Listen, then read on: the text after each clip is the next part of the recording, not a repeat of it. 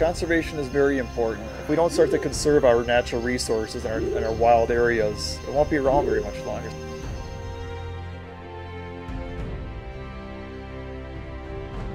As a small organization, it's amazing the success we've been able to have in such a short period of time against such, unbelievable odds. If I had to give advice on owning, operating, and running a reptile business, the one piece of advice I would have is not to lose sight of the reason you got into it in the first place.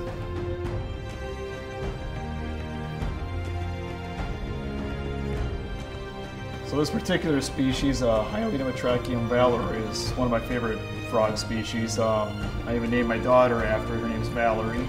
In an average year, we produce about 10,000 dragons here at Sandfire, plus or minus 1,000 here or there. I specialize in the crested gecko. I would say we've maybe got between 150 and 200 adult breeding retics. I think we've got about 700 adult female ball pythons and then about 30 adult breeding Burmese pythons. Some of the stuff we specialize in here are the European tortoises. We breed quite a few different species of testudo. Under our care now, we have around 200 animals. Our boys have a great appreciation for the reptiles and protecting their environment more than anything.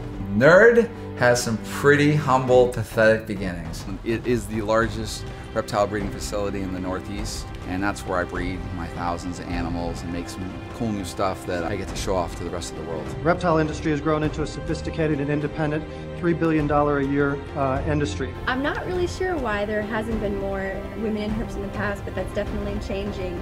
It's not just for boys anymore.